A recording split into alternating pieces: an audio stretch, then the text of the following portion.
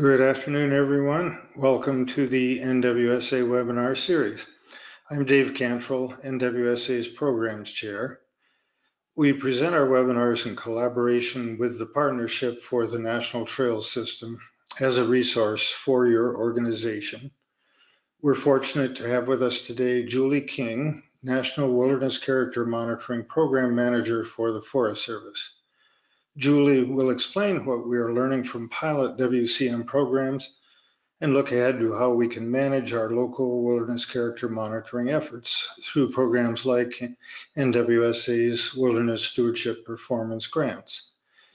If you have questions as Julie speaks, please use your GoToMeeting dashboard, and we'll save time for her to answer them at the end. If you have technical problems, please use the chat function and we'll try to help. Now it's a pleasure to introduce Julie King and her colleagues to give us an update on wilderness character monitoring in the Forest Service. Okay, well, thanks so much, David, and we're really glad to join you this afternoon and to be able to talk about wilderness character monitoring and kind of where we're at in the Forest Service. So I have, at the last minute, had some computer issues. I'm kind of getting the blue screen of death here. So we have a plan for Mike Smith, who's also on the call, to present our PowerPoint, and I will be able to add items, answer questions. Mike is one of our WCM leaders working for Society Wilderness Stewards. And then we also have Jim Edmonds, who's our central data analyst for our core team, and we have Kate Deverona, who is another WCM leader working for Southern Appalachian Wilderness Stewards. So we're really glad to have the whole WCM team on board, and we do have a PowerPoint that's going to kind of take you through kind of the basics initially about why are we doing wilderness character monitoring, where does it come from, what are the interagency kind of agreements and consistency that are going on. So with that, I'm going to go ahead and I believe the PowerPoint is up. So I'm going to ask Mike Smith and Jim Edmonds to take us through the PowerPoint, and I will add in and be here available for questions. Okay, guys, take it away. All right, thanks, Julie. So yeah, this is Mike Smith. I'm on the WCM Central team, and I'll be giving this presentation with due to some technical difficulties here. So yeah, I'm not actually controlling the PowerPoint, so it might be a little clunky here, but we'll try to get through it. So yeah, this is a presentation we've done before a number of times. Just kind of a good inclusive introduction to wilderness character monitoring for this year for FY19. And yeah, the date's a little outdated there, but yeah, we'll move on to the next slide. So why are we here today? I'll just go through kind of generally what I'll be talking about in this little presentation. This is the second year of Forest Service WCM. I'll probably say WCM a lot more than wilderness character monitoring, just FYI. But yeah, so this is the second year of WCM implementation. We had a successful pilot year last year, which we completed baseline assessments for 30 wilderness areas. And if you're not sure what the baseline assessment term means, I'll be getting into it a lot more later. This year, we're scheduled to complete about 60 baseline assessments. Trying to figure that out a little bit. I think we're pretty set on around 60 now. So the goal of this presentation is to talk about why we're doing wilderness character monitoring, how to get started at the local unit, and who's going to do which tasks, which I think is pretty important for everyone. And then at the end, I'll talk about where, maybe the most important, where to get more information, additional assistance.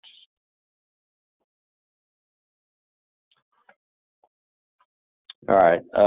So here's a breakdown of what we call the pilot year. This is our first year of WCM implementation. As you can see, we're kind of ramping it up a bit this year because last year we had 30, now we're doubling it about. But yeah, here's a look at all of the 30 baseline assessments that were completed.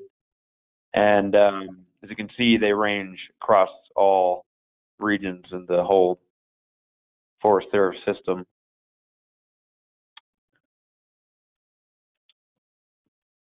There, I'll go to the next one. So this is for this year. As you can see, we have these 60 here, and again, they're spread out across all the regions in the system, and it's still, I think now these are pretty much clear. There might be a few differences, but that gives you a pretty good breakdown on everything. All right, we'll go on to the next slide.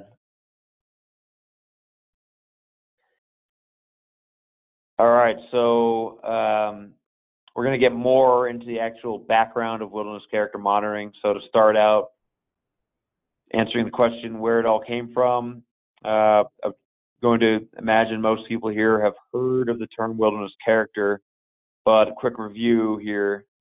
Legal scholars state that these two clauses from the Wilderness Act assert affirmative management responsibility for preserving wilderness character. So in other words, this is the primary job of agencies who manage a wilderness. And yeah, we'll go on to the next slide.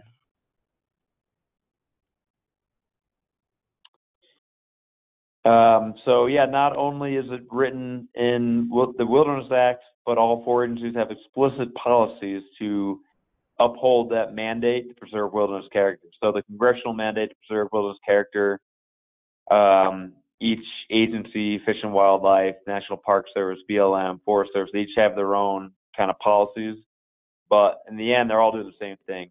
Well, they should be doing all the same thing. That's what we're checking here with wilderness character monitoring, to preserve wilderness character. So if you guys have seen 2320, that's where it's written in the Forest Service policy. And again, law and policy are very clear. This is the primary affirmative mandate for managing wilderness. All right, we're going to move on. So here's kind of a little bit of history, I guess we'll say, of where we've come from and to where we are today, essentially. So WCM started in 2009, and based on this experience, the Aldo Leopold Wilderness Research Institute pulled together an interagency team to review the questions and problems raised during the initial implementation time. The goal of this team was to resolve all these questions and produce a new lessons learned document to provide improved guidance for WCM. And that kind of guidance document is what would later become known as Keeping It Wild 2. And since Keeping It Wild 2 was published, all the agencies have continued working on their WCM programs to one degree or another. The Forest Service updated our technical guide last year, and that was followed by, as I mentioned, the pilot year in 2018, and we're still updating the tech guide now. But anyway, that's just a little idea of what's going on. All right, we'll go to the next slide. All right, so I'll be on this grouping. This kind of has some animations and things. I'll be talking about this conceptual diagram for a while because I think it's really the best way to help understand the purpose and why we're doing WCM. So I'll walk you guys through what's going on here. It's not too hard, but I'll describe it a little bit more. So that blue box there is showing the state of wilderness character at the time an area was designated.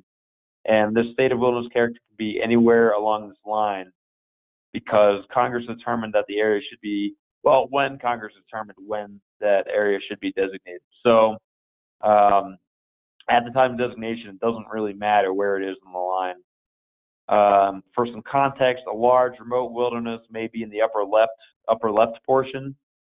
And then a more, let's say, mined or logged, smaller wilderness maybe near a city, that's going to be closer to the lower right at the time of wilderness character designation.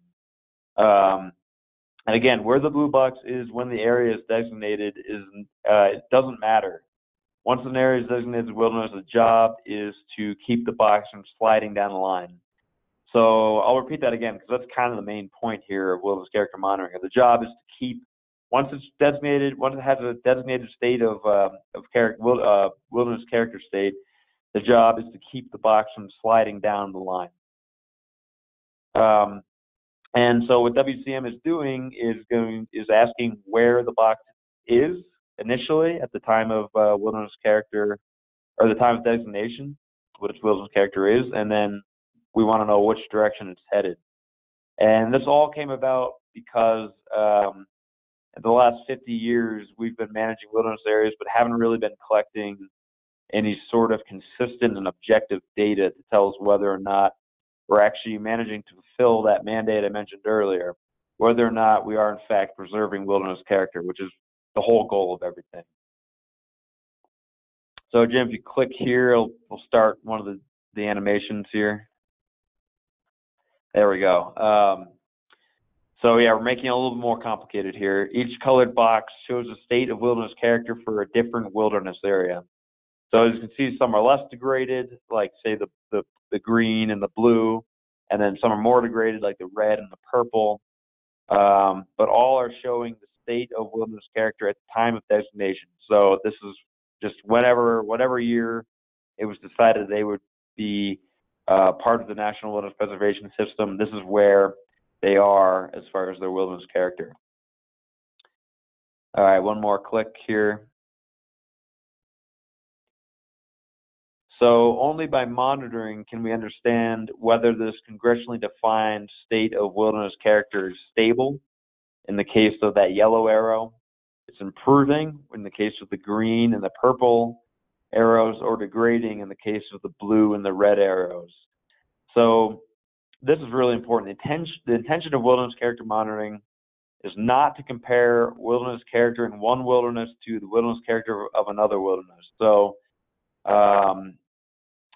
practically you can see that just thinking about, for example, let's say that the red wilderness is right outside New York City, like the Great Swamp Wilderness. It's never going to be the same wilderness character as, say, the Gates of the Arctic, which might be like the green one here. We're not trying to hold all these wilderness areas to a single standard. So that's really important to remember. What we will be able to do is compare trends themselves, and we'll talk about that a little bit more. It doesn't really matter where on the line you start, as I said, as long as the trends in wilderness character are stable and improving. So that's the whole game here. We're trying to find out where they are on the spectrum, and then we're trying to at least keep the wilderness character stable, if not improve it. At least we'll know if it's degrading too. So the baseline point for evaluating trends in the wilderness character would ideally be the year the wilderness is designated. So, for example, 1964, let's say, for one of these wilderness areas. But I'm sure you guys will understand it's going to be very hard to find adequate data going back that far. So almost no wilderness areas have data dating back that far for all of their selected measures, which we'll talk about. So for all intents and purposes, the baseline year for which is the year in which data are available for every measure, which will generally be the year WCM is implemented. So that's the reason why we're seeing, 2018 is the pilot year. As the pilot year, that's going to be the year that that wilderness areas have data for all of the measures they are selecting. And just a side note, the Keeping It Wild 2 WCM framework is important because it gives us structure to tangibly evaluate where these boxes are, or essentially what the baseline is, and how it will change in the future. So basically what Keeping It Wild 2 does is give us a standard, method of comparing trends amongst themselves. All right, we'll move on from here.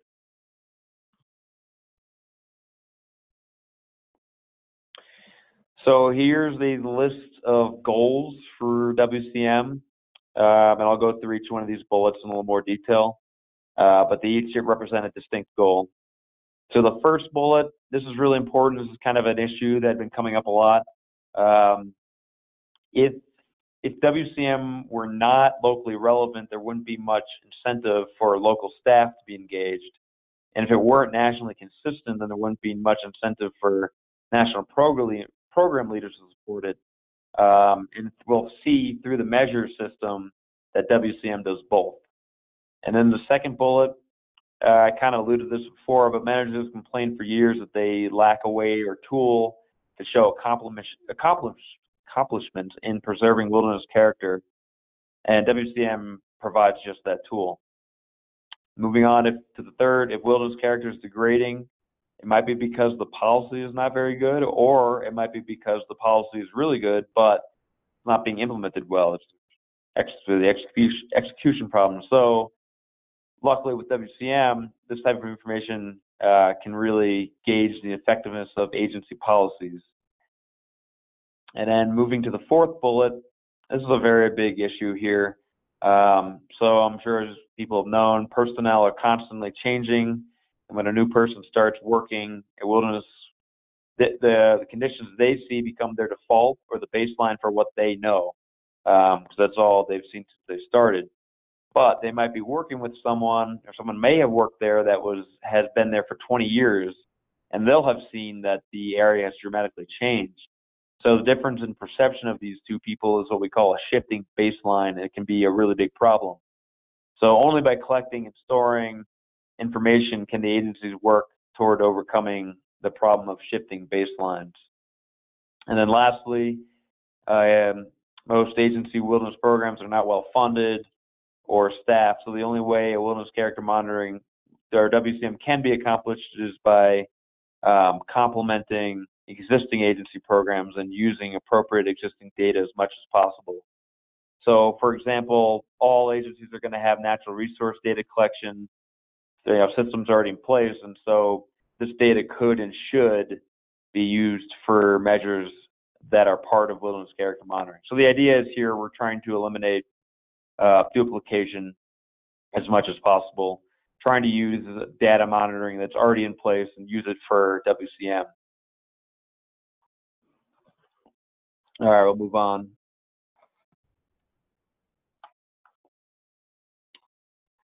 So this is a slide we saw quite a bit during the SWS training. It's really important because you might get the question, well, how does this differ from WSP or something like that? So when we usually think about WCM, it is in the context of the Forest Service today. We usually think about it in association with wilderness stewardship performance. So that's because WCM is one of the required elements that wilderness areas must select in WSP. So WSP is going to focus on what kinds of stewardship actions the wilderness is completing to preserve wilderness character, while WCM focuses on the outcomes for wilderness character from those stewardship actions and things outside of managerial control. So it's important to stress here that WCM is a component of WSP, and it's looking at the outcomes of what WSP is actually doing. So WSP is the actions, and then WCM is looking at, what happened because of those actions. So try to eliminate confusion there as much as I can, but this is a good slide. This can be available. We'll get into it later as far as information, but all these slides are going to be available later to look at. All right, we'll move on from here. All right, so here's a general look at the WSP, where WCM fits into WSP. It includes 5 steps from 2 points to 10 points. We'll say that quite a bit: 2 point, 4 point, 6 point, 8 point, 10 point. Some units are completing baselines this year, and they've already done 2 and 4, the steps that constitute 2 and 4, while others might be doing the steps 2 through 8. So the 2 point score, you can see it here. It's going to, I'll talk about all this in a little more detail shortly, but 2 point includes compiling legislative and administrative documentation and storing it in the central repository. The 4 point is going to be the wilderness character narrative.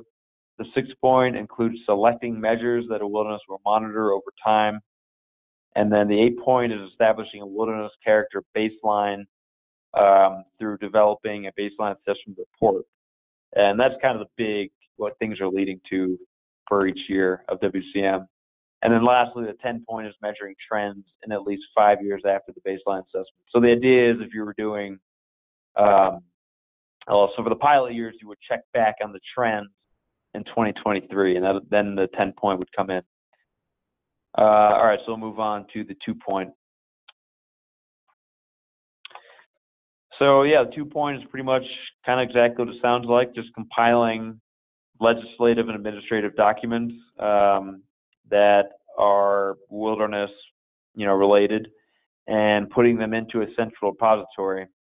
And we want to include all the relevant information and then organize the documents by wilderness quality in a file structure seen here. So yeah, it's pretty straightforward. If you see a document that has to do with your wilderness, that's talking about the wildlife species or vegetation, you'd put it into the natural quality in the central repository. And then we have some examples of documents you might see, or you could ask somebody to look at that would be relevant. And then the next slide will show a quick reference guide. So this is really important for you, for anybody doing it, and then more important for other people that might want to see some information you've compiled. This is a quick reference guide. You can put in an Excel document, indicates what kind of information each document contains as well as where it's located, as seen here. So yeah, that's a good idea, a good kind of way to keep organized, and later, so other people, if they just want to see something specific, they don't have to go through all of your documents. They can look at this kind of reference guide here and find things a little bit faster. All right, we'll move on to the narrative. So the narrative, the 4-point is called, is really the only opportunity to develop and present a holistic view of wilderness character that includes the intangible aspects of wilderness character. So that's really important. When we're talking about that baseline assessment report and kind of wilderness character monitoring in general, we're not talking as much about the intangible aspects of the wilderness, which are as important, but we don't really have the methods or tools right now to quantify intangible aspects of the wilderness. So this is your place to add things like that, like the sense of place, symbolic, spiritual values. So it takes on a greater importance because we'll see monitoring will divide the wilderness character into component parts, such as the measures, and it makes it easy when you're just looking at individual quantifiable measures to lose the big picture that the narrative provides. It also serves as a touchstone for planning, monitoring, decision making, and informs which measures should be selected for monitoring. So there's a reason why we're calling it 4 points. It's kind of in between after you've collected the documents and the legislative information. You can go on to the narrative, and the narrative then will give the person working on the 6-point, which we'll talk about in a second, some more background information so they can have a better idea of what measures to select. So yeah, we'll move on to the 6-point here.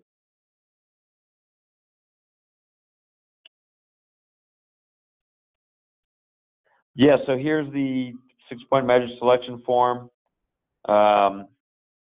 You must select at least 15 of 28 potential measures. And I say potential because there could be locally developed measures, for example, but 28 are the given Forest Service measures that have been generated. We'll talk a little bit more about that later. The measure selection form must be approved and signed by the forest supervisor and the regional program manager. We're kind of changing that now. It can be signed by the district ranger, so just keep that in mind. But we have I'll get into it later, but we have a document that kind of talks all through that section of kind of when to know when you're done type of thing. All right, we'll move on to the 8-point. So that's what it's all about here. The 8-point is the baseline assessment report. It consists of the tangible, practical aspects of wilderness that we can collect objective numbers on. It's going to present quantitative data for wilderness and uses that data going back to designation or as far back as there's data to set a baseline. So I talked about that before. The reason why most wilderness areas are going to have a 2018, 2019, 2020, onward baseline assessment, that'll be the years, because that's when they have data for all of the measures. So in 5 years, the baseline will be revisited and a trend will be established for wilderness character. So that's kind of where things are going. We'll go on to the next slide.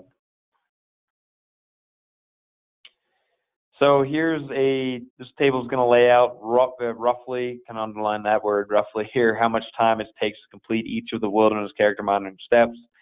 This is from our pilot year. We kind of thought about generally how long it took for each local unit to go through the WCM process, and this is kind of what we came up with. Important to note that the review period, as you can see, might take longer than expected.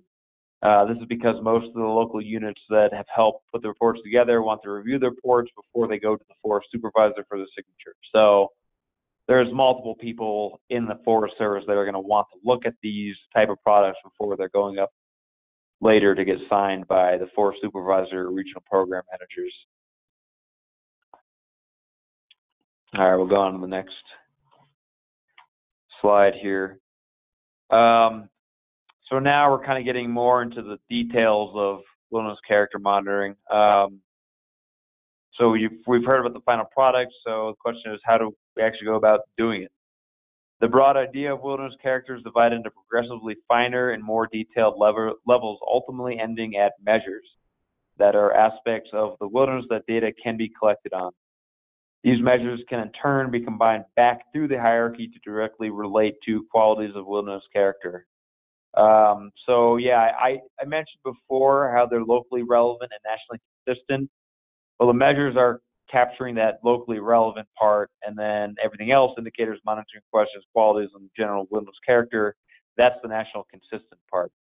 So within this wilderness character monitoring framework, the definition of wilderness character, qualities, monitoring questions, and indicators are all nationally consistent with the Keeping It Wild, Interagency Keeping It Wild 2 publication. So that's important too to mention, just that this part of the equation is shared with all 4 agencies.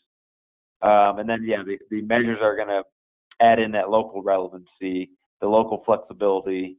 That way we're able to keep things applicable for every wilderness across all the regions. Okay, we'll move on to the next slide. So this shows how one quality, in this case, solitude, primitive, and unconfined recreation, is divided first into monitoring questions. We see there's 2. And then as those monitoring questions are divided into indicators, we have 4. And then those are in turn divided into all these measures. And the minimum requirement for WCM is to have at least 1 measure per selected indicator. As you can see, often there's more than 1 measure per indicator, but that's the minimum. And yeah, we'll move on from here. So I mentioned before, there's 28 measures that can be selected for WCM. Of these 28, 10 are required measures, include things like acres of invasive plant species and an index of encounters. They go on from there, but yeah, so 10 are kind of deemed, no real option there. They are required. 14 of the 28 are required to select at least 1 measure, in which wilderness areas can select, wilderness can select the most relevant or multiple relevant measures. At the top of the table, you can see that there are 3 required to select at least 1 measures, and then these include what we have here: index of recreation sites within primary use areas, acres of wilderness way. Anyway, those you just have to decide. You have to select 1 of them, and then you'd work with the local Forest Service staff to kind of decide which one or if multiple select. And then we have two measures that are required if relevant. And so two required if relevant, and those include other features of value measures, which are integral cultural features and integral other site-specific features. Then the final two measures are optional and are two undeveloped measures and are only chosen if relevant. All right, we'll go on to the next slide. Yeah, so this is showing an example. You guys can look through these. This is just all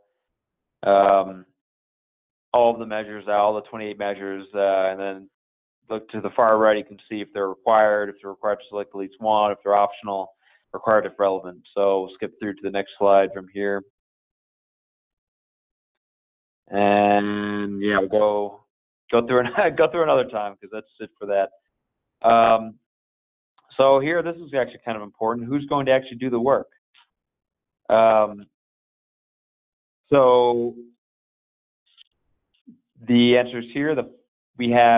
During the pilot year, only 8 of the 30 wilderness areas that were part of it that completed baseline assessments did so without the help of partner groups. So these 8 wildernesses that didn't use partners had an array of staff to work on WCM, including, for example, wilderness managers, rangers, range staff, a team of staff, basically kind of anybody they could pull to work on this, they would.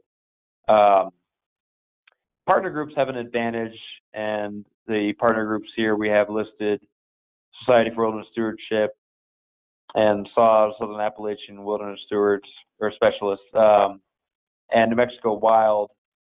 These are kind of the 3 main that worked on things last year and upcoming this year. And it looks like for this year, at least half of the wilderness areas are completing baseline assessments. I think it might actually be more now.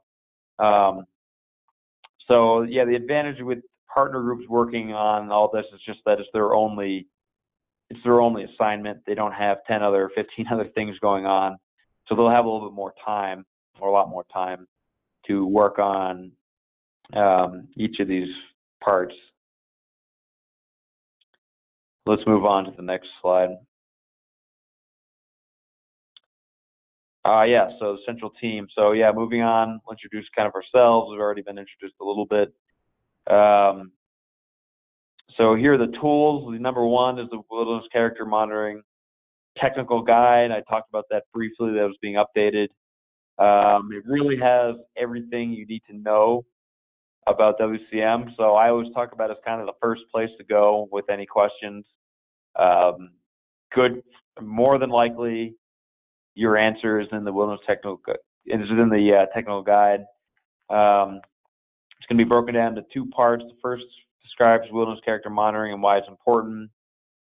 That for actual kind of like when someone's actually doing the work, you're not going to look at that as much. The second part is where you're going to want to look more for the implementation protocols, detailed step-by-step instructions for each measure. So it'll describe how to collect, process, interpret, and store data. So yeah, the second part of the tech guide is very important. The next tool here is the NRM WCM, and it's going to pull data from other NRM modules and the national data set for 13 measures, including measures such as commercial livestock, acres of inholdings, and index of visitor management restrictions, and others like that. So what's important to note there with the WCM NRM is that the values are only as good as the original source data. And sometimes often we've seen that there's some issues with the information pulled. So that's why every NRM WCM measure must be verified, which should be on the next slide, I believe.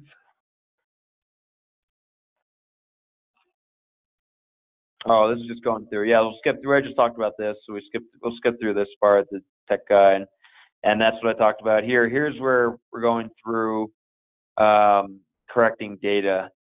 So I think go through. Click next one more time, Jim. let's see what I have here. Yeah, so this case is an example from the Boundary Waters, and let's see. Yeah, it's pulling data of index of developed trails for the Boundary Waters. Well, this looks like it might be visitor restrictions. Anyway, the basic point here is that during the pilot year, most wilderness areas experienced at least one issue with the data in NRM WCM. So, big thing here is to allot time to correct data, and it's important to know that you have to correct data at the source. So, if there's trouble with the trails, for example, with that module, you'd have to correct the data in NRM trails. So yeah, move on to the next slide. Okay, that's growing to WCMD. So yeah, we can talk about issues with correcting data in the NRM, WCM, if it's relevant for people. We'll just say for now, there's a lot of help for in the central team with that, because it's very likely it might happen. So if it does, we can help you through that. So moving on to the WCMD, the Wilderness Character Monitoring Database. This is interagency. All four agencies are going to use it, and basically this is kind of like the final resting place, essentially, for the data that was compiled for the baseline assessment, and it gets later entered into WCMD. Central team will complete that, so Kate or myself can add the data into WCMD. So after you're done with the baseline assessment, this is kind of the last step, or one of the last steps. All right, move on to a little more about the central team in the next slide.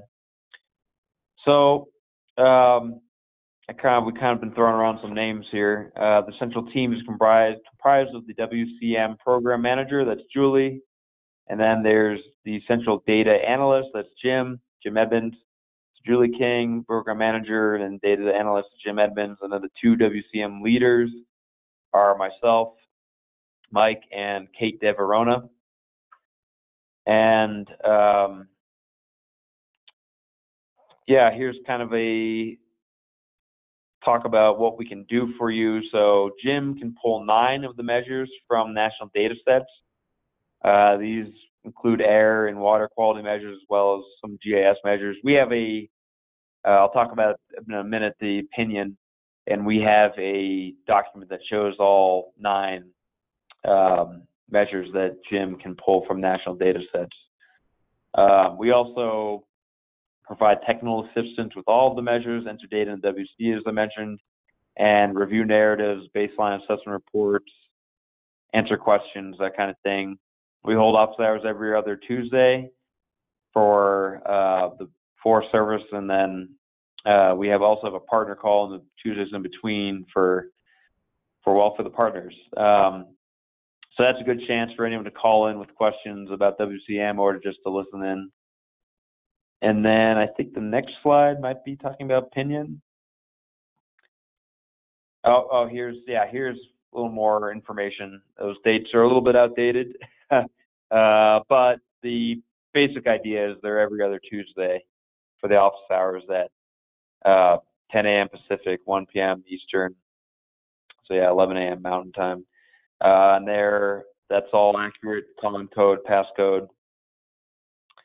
And good place if you have something that you think is kind of tough to ask in email format. You want to talk to somebody, or you just want to hear other people ask their questions. That's a really good time for that. So move on to the next slide. Here's the opinion stuff. So a lot of great resources, including guides for each step in the whole process. So kind of everything I went through pretty fast. There's much more in-depth, step-by-step guides, templates. So like a template for the measure selection form, the baseline assessment report, and examples from past baseline assessment reports, past measure selection forms, past narratives, past 2-point administrative and legislative documentation compilations. There's a database of how-to guides, webinars, and training presentations, including this one, and any other interagency resources. So, so the main point is Pinion has a lot of help. So, in the whole kind of stretch or process of things, if you come across a question, first place would be the technical guide, which I mentioned, which is also on Pinion, which is pretty convenient. And then if you don't really see the answer in the technical guide, you can cruise around Pinion, look to see if you have it there. Not that, then you can always reach us at the PDL email, which was on one of the slides here earlier. And that PDL email goes to everybody on the central team. So, you're likely to get an answer pretty fast. And yeah, that's Pinion. A lot of great information there. And to get on to Pinion, you can email that PDL, and we'll get everyone set up. All right, we'll go on to the next slide.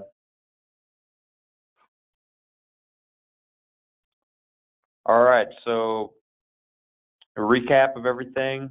I guess this might be a multiple click one here, Jim. Overview, so overview of all the steps needed to complete up to the 8-point level for the wilderness character baseline assessment. This is just here for your review, maybe, back later. This is just kind of show what we've been talking about. And then just for extra information, I can think of the next slide. Here, we have lessons learned. Yeah, here we go. So lessons learned from last year, I mentioned it before, review your data early in NRM WCM, because sometimes it'll take a little while to figure out how to fix your data and to get in contact with the data steward who can fix it. So that's really important. Just, don't wait until the end of the fiscal year to check the data accuracy, because like I've been mentioning, we had a few issues. We had a lot of issues last year, so try to look at that as soon as people can. And we found that the Wilderness did the best work in 2018, had a dedicated partner or Forest Service staff. So I mentioned that before. WCM can be fairly time intensive, so it helps for whoever is working on it to not have 10 other competing priorities in order to finish the work up on time. That's pretty, common sense. And then last year, of all the WCM work was completed during the field season, or was completed during the field season, which it looks like it's going to happen again. Unfortunately, we tried to make it earlier, but that can make it difficult for partners or staff to get in touch with resource specialists in order to track down data for the baseline assessment or interview them for the narrative. So, yeah, I ran into that when I was a fellow. It's just basically the advice here is try to get in touch with people earlier because they might leave for the whole summer, and it might already be too late. But that's just to know, again, don't put things off. All right, we'll go to the next slide from there. All right, this is kind of just a filler slide, so I'll click on through. Anyway, this is to kind of introduce where this is all going. So we're not really concerned with this at the moment. It's 5 years later, but it's good to know, why we're doing all this, where it's leading to. So 5 years after completing the baseline assessment, trends for each measure are established. The first thing we'll do is add up all the trends for the measures, and that'll give us the indicators, and then we'll click from there, go from there to the questions, and then you add up all those, you get the qualities, you add up all the qualities, trends, and you get the final trend of the wilderness character. So that's where everything's leading to. So we're going, I talked earlier about kind of going back through the hierarchy. Well, this is what I'm talking about. We went down through the hierarchy to the measures, and then once we had all the trends for the measures, we took that back up, all the way back up to the wilderness character. And this is what we hope to see in 5 years. So 2023 for the 2018 pilot wilderness areas, we'd hope to see that they're improving, or they're staying the same, or they're degrading. Either way, we'll know at least, which is different from what we've been doing. Yeah, so we'll click from here to kind of a general. So the wildernesses can be looked at across the regional level, which is going to show those trends across all the wildernesses within each region. And then from there, the next slide should show the national report. Yeah, so national report, we're just kind of just adding up what we did before. So the national report is adding up everything in the region. And then that's going to show, for eventually the goal is to look at trends for every single wilderness in the whole National Wilderness Preservation System, so including all the other 3 agencies. But for now, just looking at the Forest Service, we go to the national report. And then next slide. Let's see. Yeah, that's it. So, so that was just kind of like a general look at where we are, what the tasks are, kind of with a little more detail on each step of everything. I kind of went through it kind of fast, so again, everything here that I talked about is online on Pinion in much graver detail. So with that, I'll open it back up to questions that people might have. Well, thanks, Jim, Julie, and Kate for the presentation. We do have a couple of questions which have to do with access to information. Where can we see a list of the 60 wildernesses doing WCM in the upcoming work? Where can we see access to the studies done in 2018? And so this is Julie, and I'll just jump on. So currently, we do have the baselines from 2018, and we've uploaded them internally to Pinion. In 5 years, we'll repeat those and have the trend reports. So right now, that's kind of the status. I'm working with an interagency committee that has Park Service, BLM, Fish and Wildlife Service, USGS. We're all looking at ways to share this information, I guess, with the larger public, to, perhaps post some things on wilderness.net that folks can access. Currently right now, it's not in a public format for folks to access. So we have kind of dealt with requests, case by case, and then we're working on a larger communication plan to share the information that's been gathered and, with wilderness entities as well as with the public. So does that help, or is there something more specific that's being looked at there? Let's give the people who ask those questions a chance to come back. In the meantime, we're asked, as a potential Forest Service partner, would we simply connect with our local field office to determine how to get involved, how to provide services? I would say yes. That would be one way. Another way is to contact me, Julie King, and I can share my email address with David. Y'all could feel free to contact me. We are in the process of having an totally Forest Service core team. So I'm going to be probably around September. We'll have an outreach for 2 WCM leader positions that will be internal to the Forest Service. Anyone who would be interested in that, feel free to contact me so I can include you on that outreach. So, as far as how are we going to work with partners into the future, that's still kind of evolving and developing. But into the near future, we won't be, employing our WCM leaders through wilderness groups.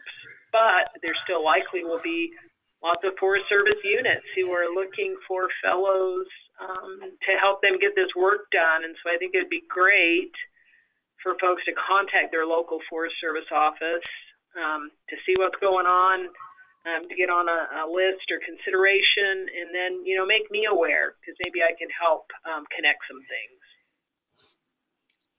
Sounds good, thanks.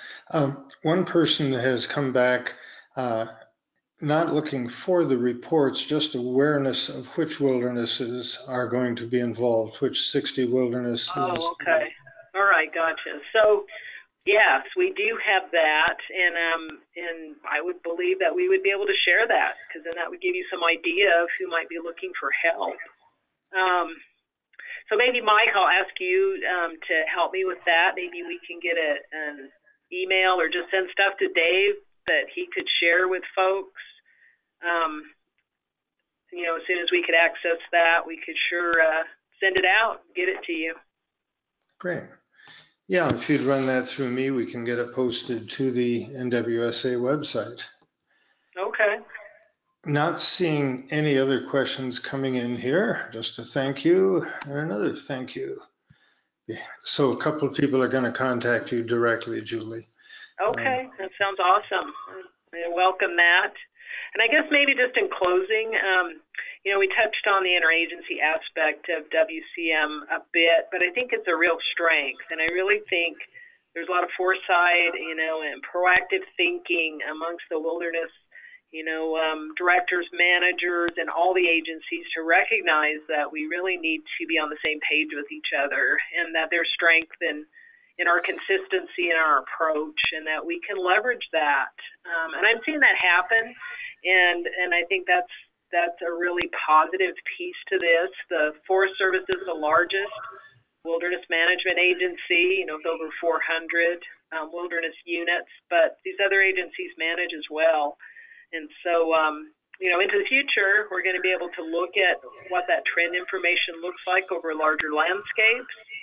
And it's truly my hope that, decision makers and local land managers will be able to use this information to make sound decisions, as we move forward into the future and try to preserve wilderness character. So really appreciate this time with you all, and welcome questions. Feel free to zip me an email, and we can continue the discussion. Terrific. Thanks you all. Thanks to all of you so much. This has been very helpful and very interesting. A reminder to everyone that a recording of this webinar and all of our previous webinars is available through the NWSA website, and that you can also go to the website to learn about future presentations. So, not seeing any further questions, thank you all for your participation. We'll see you next time around. Thank you.